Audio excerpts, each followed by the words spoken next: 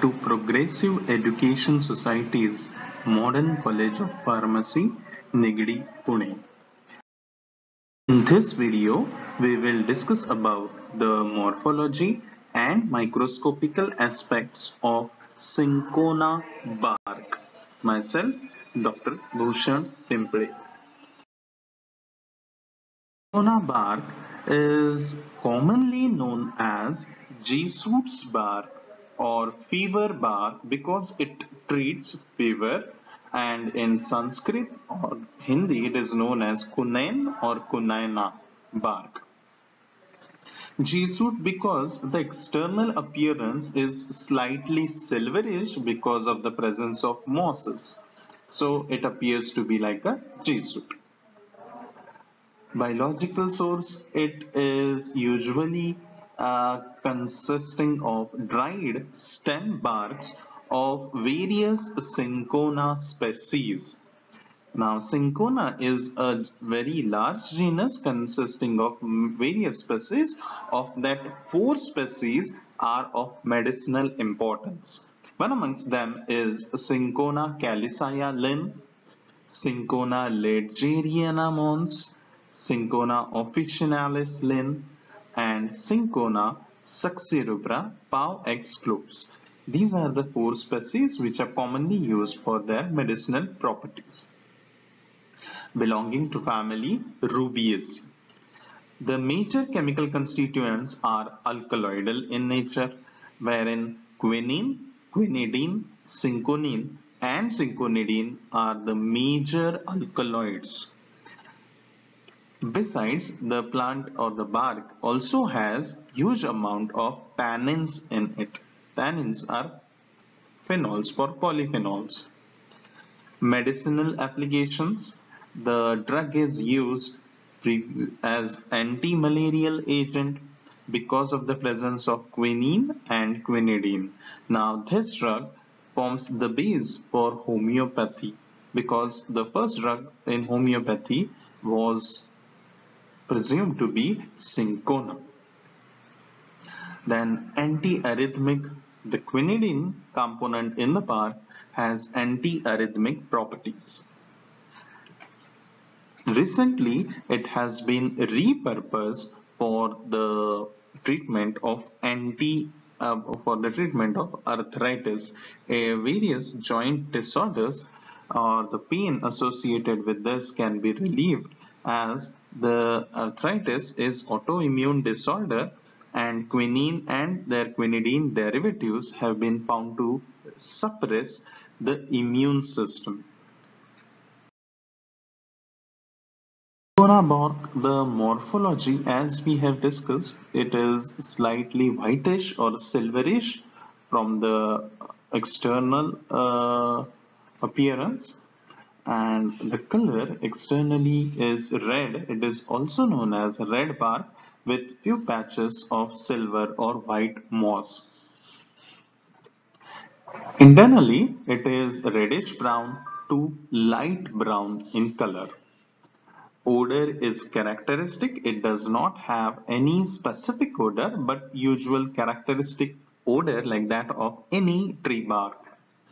Taste is bitter because of the presence of a huge amount of alkaloids in it. Commercially, the bark appears to be in the form of say around 2 to 4 centimeter in length and 5 to 10 centimeter in length and 2 to 4 centimeter in width.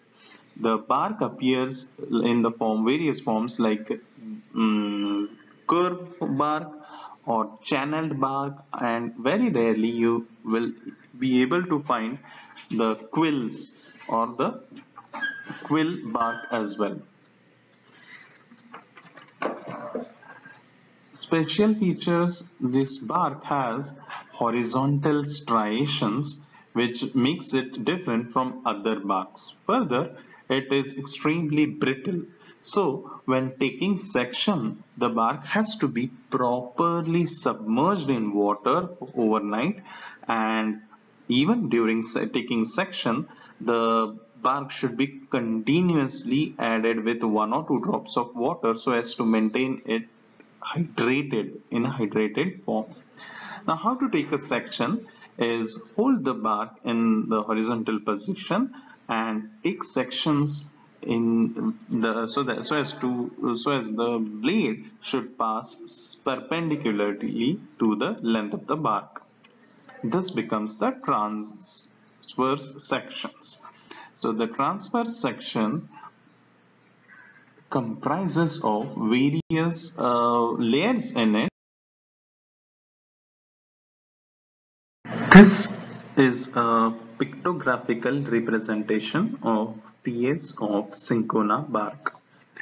There are various layers in the bark like as periderm. The first three layers are commonly known as periderm. Then the just below the periderm is a cortex which has cortical parenchyma, and the basic function of the cortex is storage of food material, either in the form of starch or tannin, or sometimes the waste products such as microsphenoid and calcium oxalate crystals can also be found embedded within the cortex. The third portion is secondary phloem.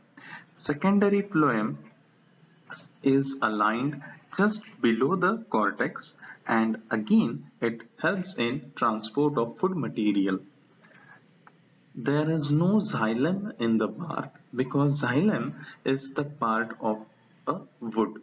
And since we have scraped off the bark and TS is taken off the bark, xylem will not be present in any of the barks. So now here we will highlight one layer one by one each layers so as to locate how they are aligned in the tiers. This is the external cork. The cork if you notice the arrangement of the cork cells, they are aligned one above the other like a stack of coins. And this is a suberized cork. That means this cork layer have been they are secreting suberin in them, which is waterproofing material, which prevents the bark from excessive moisture and the degradation due to the moisture.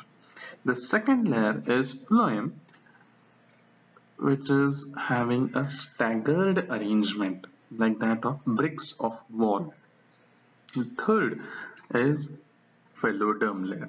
Now here phylogen and phyloderm are totally indistinct. They cannot be differentiated.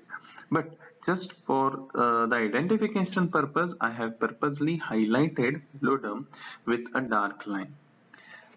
But in a normal TS under the microscope, they cannot be easily differentiated. Then the next layer is cortex. This is the entire cortex region that houses starch, food material in the form of starch, you can see here. And then these are the large secretory cells, and they are found to contain polyphenols like tannins in them. Then secondary phloem, this is the entire secondary phloem with phloem fibers intermittently arranged, which can be seen here in a spiral format.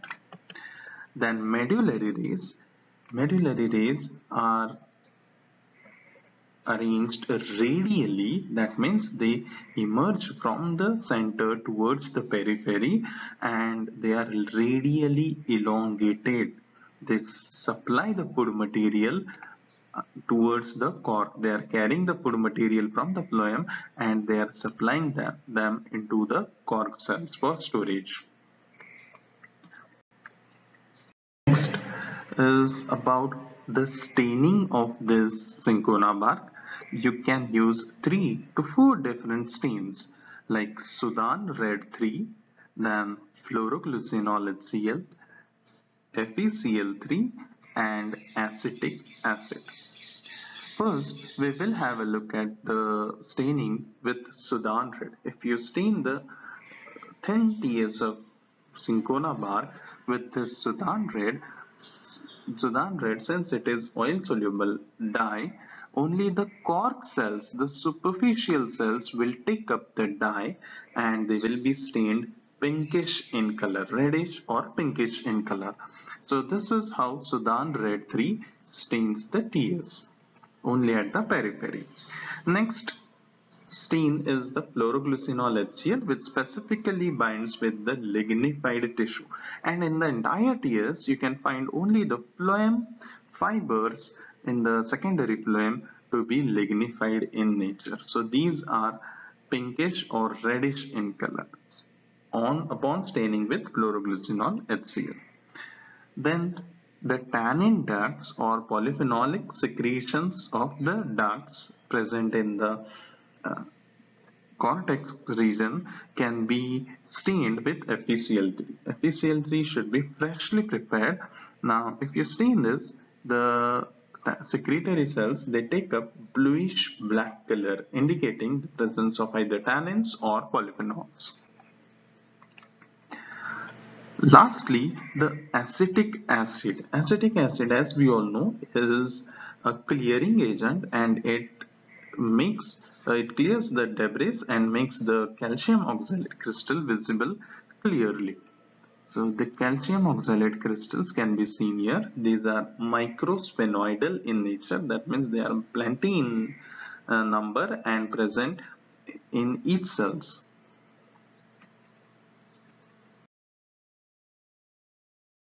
About the actual photographs or microphotographs of Cinchona bark, these are the three layers: cork, phloem, and phloem. As you can see here, the periderm, you cannot directly distinguish between the three layers. Only the region that has been stained with Sudan red 3 is identified as the cork layer. The upper region is the periderm. This is the cortex, and the moment this pink colored dot starts, it is considered, or it marks the start of the secondary phloem. Cortex region. Cortex is here, you can see the tannin ducts stained with FeCl3. These are the tannin ducts. Then the cortex parenchyma, they have loosely arranged cells, and you can also find the presence of microsphenoidal calcium oxalate crystals.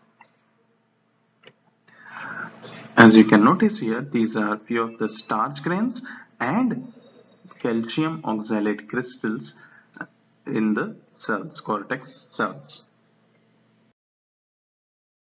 The third and the last layer is secondary phloem, wherein you can find the presence of these phloem fibers, which have concentric striations within them and are lignified in nature, along with the medullary rays.